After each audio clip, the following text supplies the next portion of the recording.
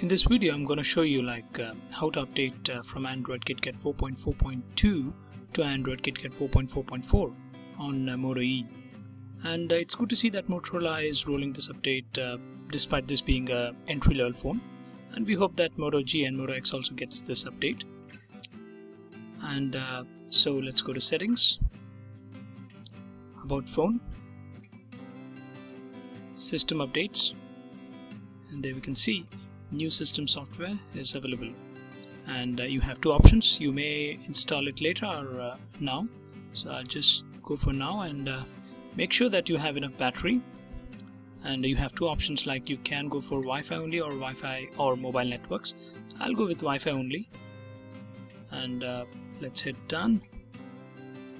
There you go. It should start in a moment, and it's just the download, and once the download is finished, we have to install the file. So let's go to and there we can see the system update has begun downloading. So as we can see, it's currently running 4.2, and it's not a big file. It's just a 57 MB file, as we can see there, 57.9 MB, and it'll take some time to download, and it depends on your internet connection. So I'll be just back once it's done. And there you can see it's almost done, and it is checking for updates, so that's good.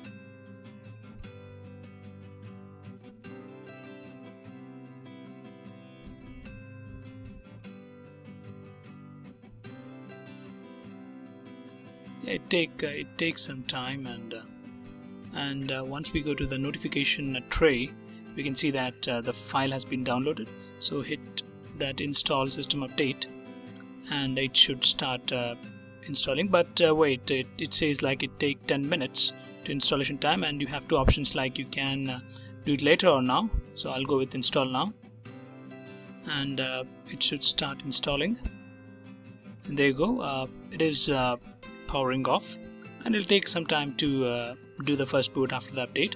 So let's wait, and let's get back once it's done.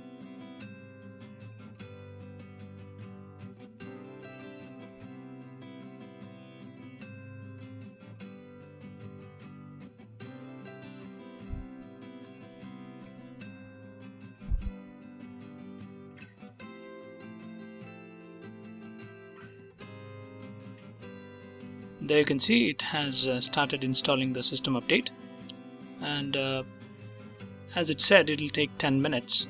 Let's see how much time does it take. Let's get back once it's done, and there we can see it's almost done. So we have the first boot after the update, and actually I didn't change the boot screen, and also sorry for that brightness of that display. I just can't help that.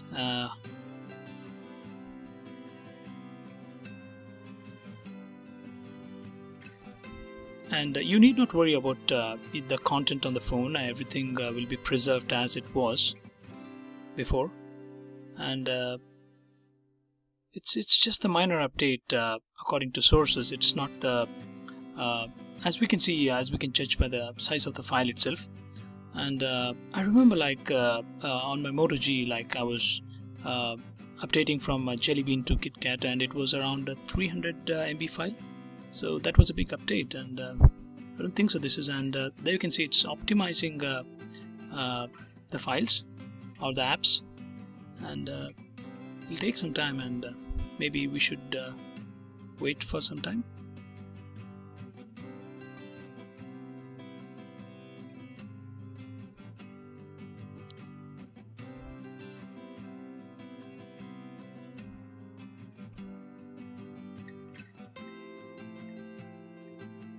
And it's really quite interesting to see that Moto G hasn't got this update yet, but Moto E has, and that's very interesting.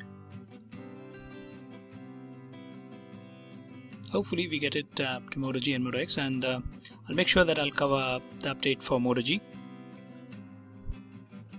and I'll make a video on that.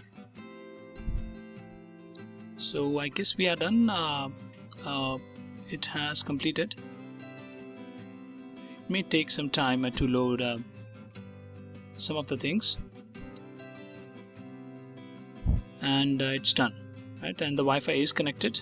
So as you can see, nothing is just changed. The app tray is the one which we had earlier, and it's the same. And let's see if anything else is changed. The home screen is same, and notification bar is same. Nothing is just changed. Just have these 5 home screens, and let's see if yeah, and let me show like the 4.4.4 update. Once you press and hold, it shows you like, and it gives us the message like your Moto E has been successfully updated. That's great. There we have Android 4.4.4.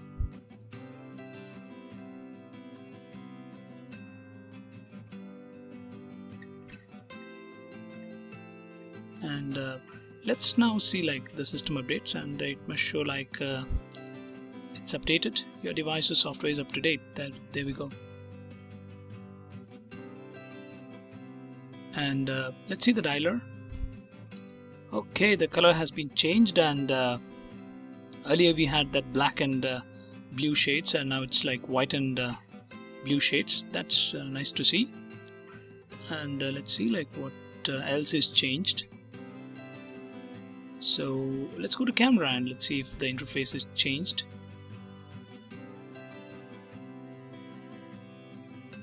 No, it's I guess it's the same, and maybe it's the update regarding security issues and some minor updates. It's not that big update, and nothing has been really changed. Let's see the messaging app, and it's the same.